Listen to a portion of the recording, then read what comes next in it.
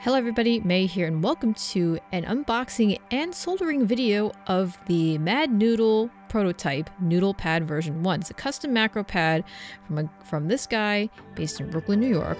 The high quality macro pad. So a macro pad is kind of like a shortcut, keyboard. So you see the squares, you can have up to, for his pad, you can have up to 8 keys, and there is an encoder knob, very high quality. I got the color in black and has a cute Mad Noodle logo. And you can program this to do anything you want. There's a high quality encoder tab here, which is used for like volume. You can push it, and this uses USB-C connection. Now, there is a high quality acrylic base, which I got it in clear, and it has a really cute Mad Noodle logo, and it has screws that it comes with.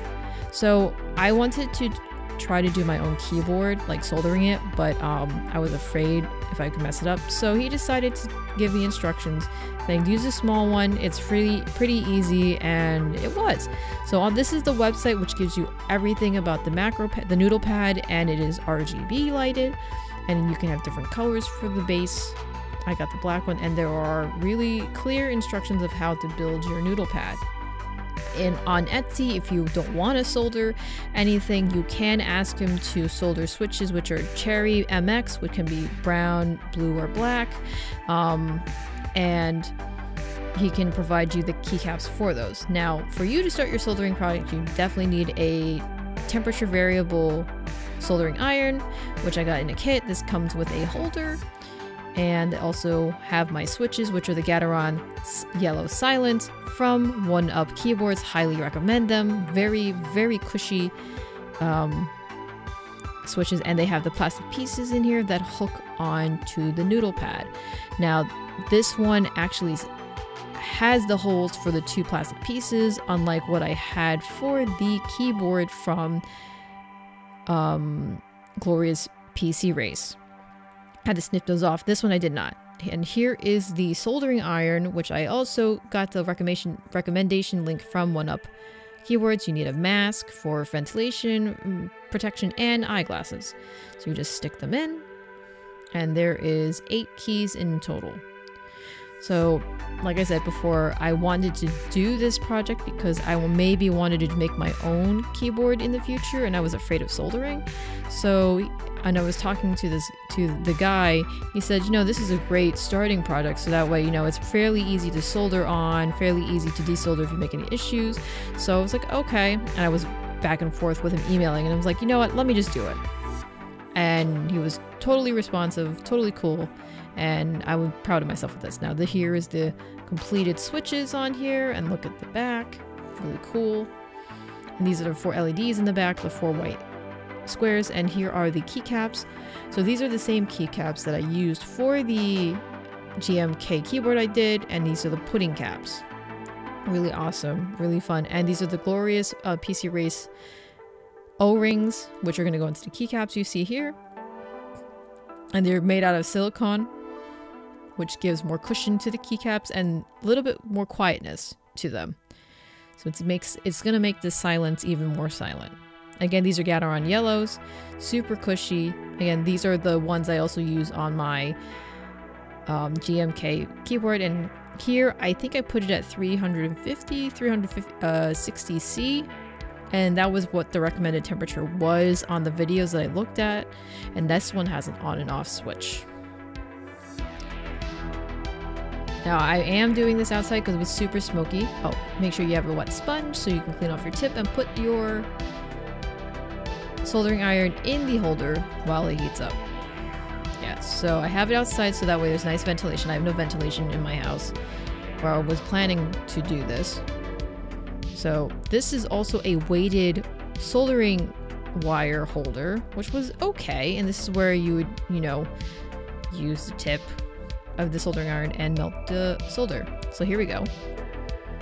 And a lot of the videos recommended that you put some soldering on the tip so that way it's easier to melt and make the connection there. So you see right there, I was nervous. And I was like, oh no, I can't do it. I'm gonna mess up. Because it was also super smoky. Like, okay, let me just try this again. I cleaned off the tip and I did it. So now here is the second one, but I pulled off the iron too fast. It cooled down and it got stuck. I tried to break it off by wiggling it. I was like, oh no, I can't do this. Yeah. So back to drawing board. I'm going to melt the soldering and use the desolder to suck it up. So this is a spring-loaded suction basically, and you have to time it right so that way when you push the button after you make the, I guess, the solder gun click, and it'll just suck it up really fast.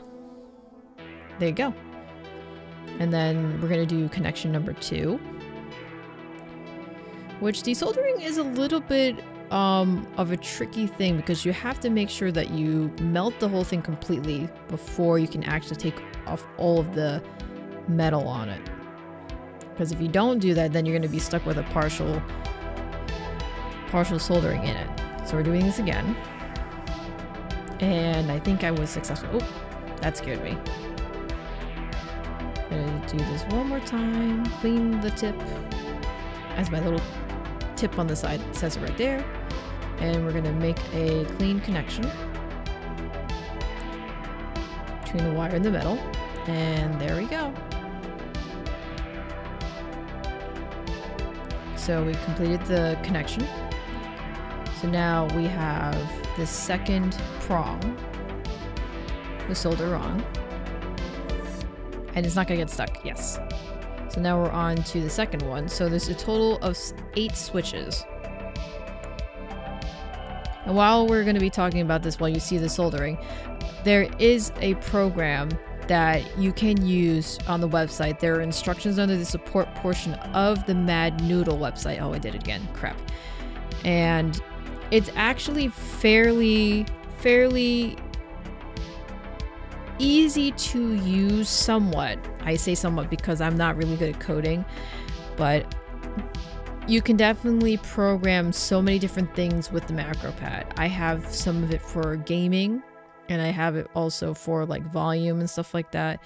And they have 2 different versions, 2 different programs that you can use to program the macropad. And I used, I think it was the easier one, the newer one, which is actually pretty cool.